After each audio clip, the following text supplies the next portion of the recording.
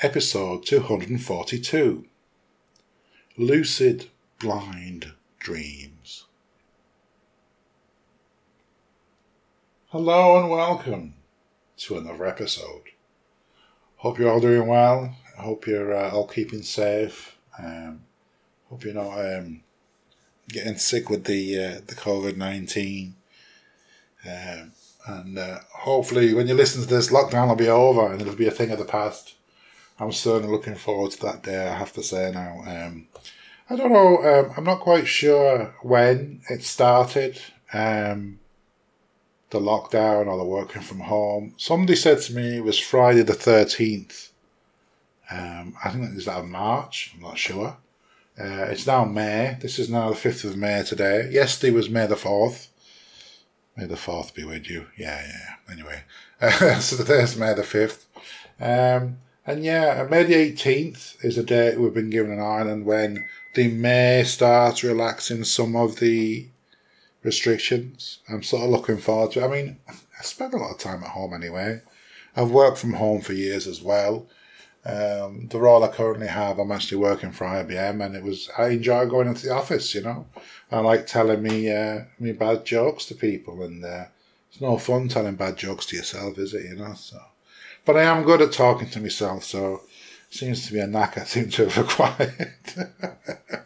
But anyway, I suppose one of the elements of spending a lot of time indoors or isolated or maybe not being as active as you should or you were, is you can have problems sleeping. I think most people I talk to, I always try and give people support when I talk to them about it. And, you know, if I'm feeling that way where I'm, you know, problem sleeping or something's down, you know, you have no one to talk to because everybody feels the same. And it's really hard finding comfort in anybody's input, you know. But anyhow, one of the components of been, you know, in confined space over a period of time. I think it's bad sleeping patterns. And what I find is when sleeping patterns are bad, you end up getting some pretty crazy dreams. And I've had some pretty crazy dreams.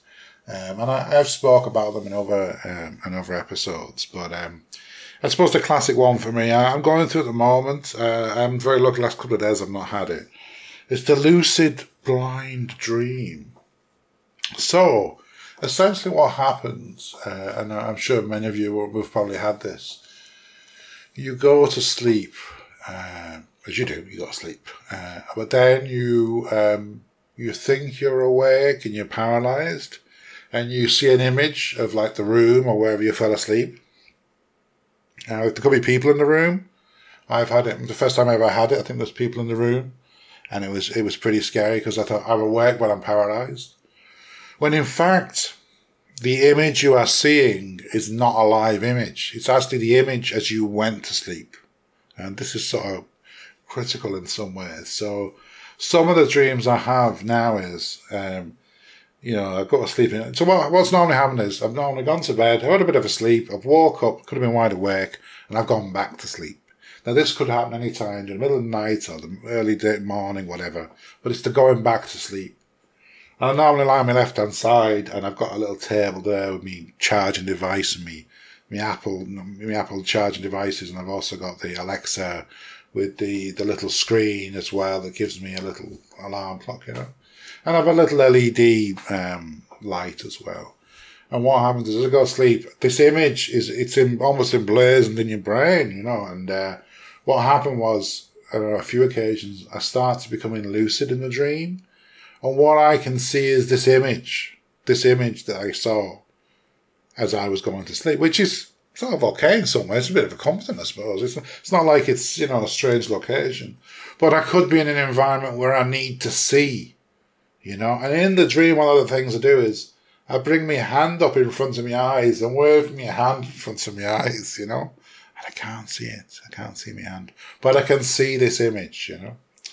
And that's where sort of the blind aspect comes in, because sometimes it's like my eyes are half open or my eyes are open a little bit and I can see a little bit, but I can't see directly, you know.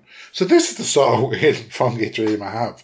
And, you know, what's ironical for me in some ways is, even though I know it's a dream, I know what it is, there's always this lovely, lovely sense of relief when you wake up, ironically, to that image of the Alexa alarm clock, the LED light, and the Apple charger.